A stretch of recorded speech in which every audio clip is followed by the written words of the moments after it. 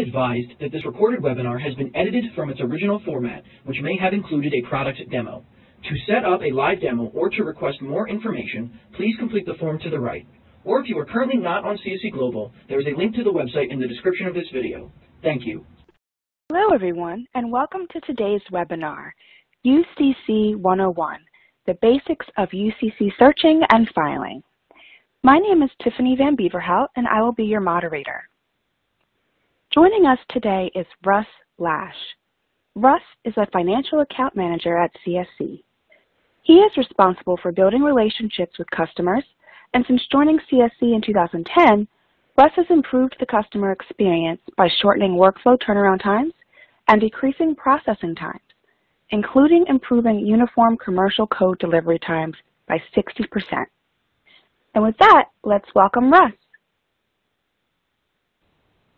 Thanks, Tiffany, for the introduction. Welcome, everyone. Before we explore the UCC content, some facts about CSC.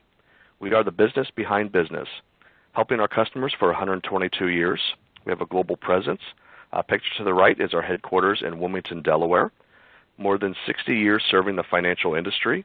More than 6 million UCC transactions processed annually. More than 9 million UCC transactions monitored. And we provide solutions to more than 3,000 financial customers.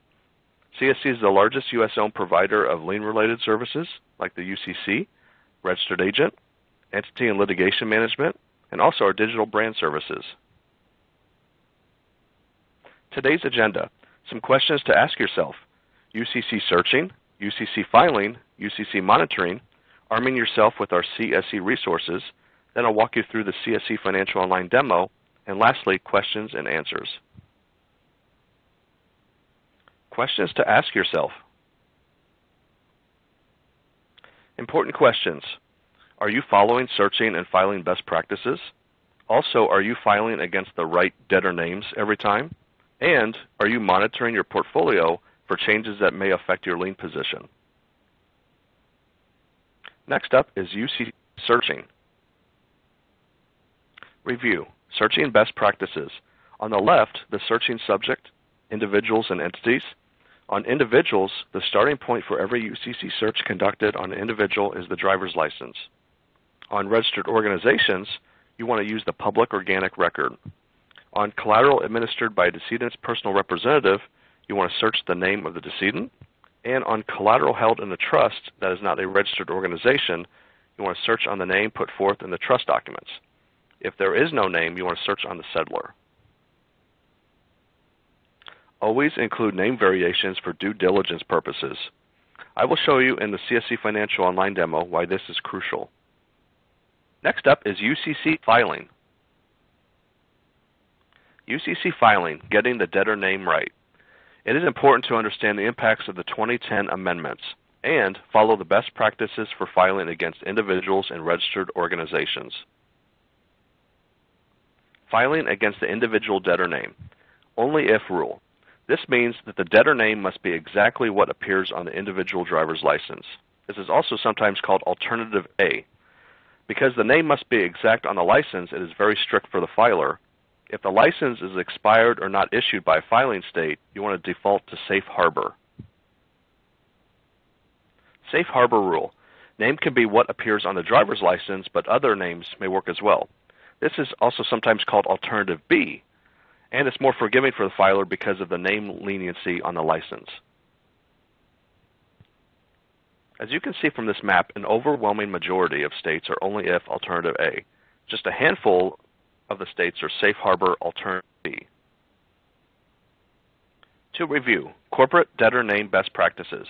On the left, subjects are corporations, LLCs, and other entities. So these teal boxes will show these different entities, corporations or LLCs, and what the best practice is.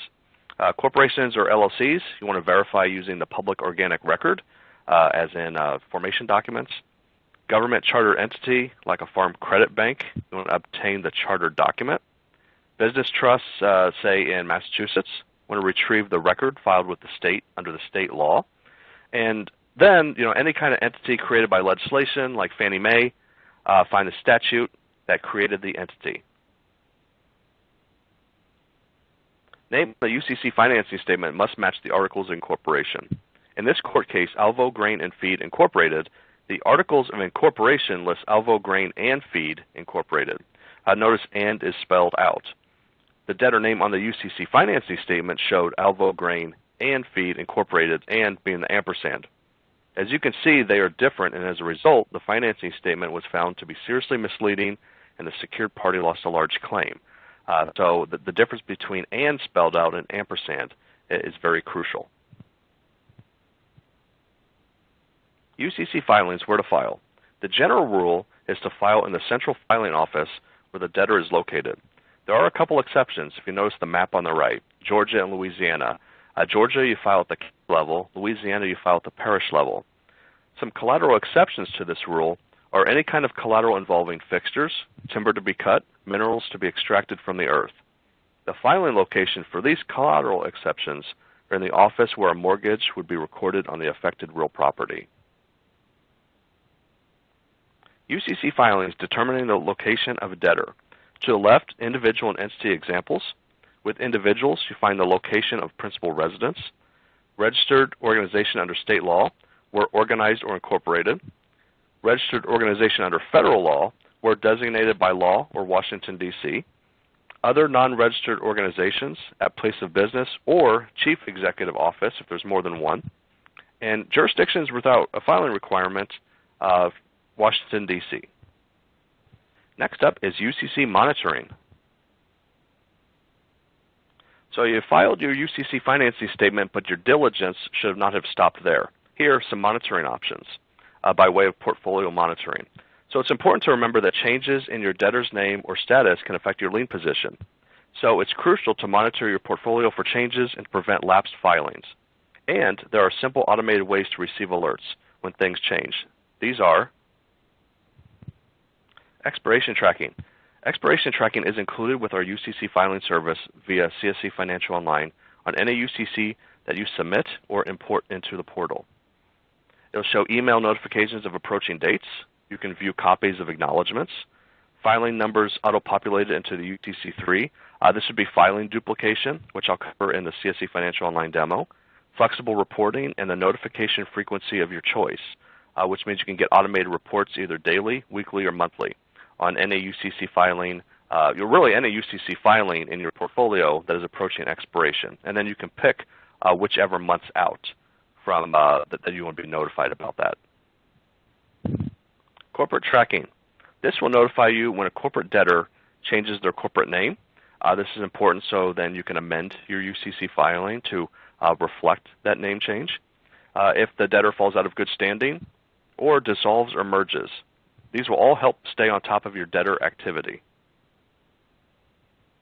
Debtor tracking alerts you to new filings against your debtor, including new lending and terminations, even yours.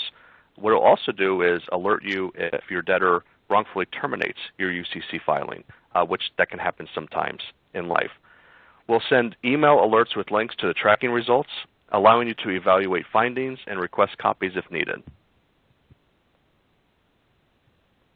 And bankruptcy tracking. Any delay in responding to bankruptcy filings can be costly. So what this tracking service will do is it'll monitor court records and compare them to your debtor name, street address, city, state, zip code. You'll receive an email when there's activity. Arming yourself. CSC resources. Secured Party Representation Services, also known as SPRS. As you know, UCC financing statements are public record, which means anyone can access your customer list by running a reverse UCC search. By using a secured party representative like CSC, it will prevent competitors from identifying those filings. SPRS centralizes inquiries. What that means is we have a dedicated team to handle SPRS inquiries in a timely manner. Some other CSC resources are blog. CSC provides you with an archive of filing office closings and communications pending and new legislation and UCC Article 9 updates. Also, our resources, white papers, filing guides, and on-demand webinars found on our website. That's all the time we have today. If we didn't get to your question, we will contact you with a response after the webinar. We want to thank you to everyone who joined us today, and we hope to see you next time.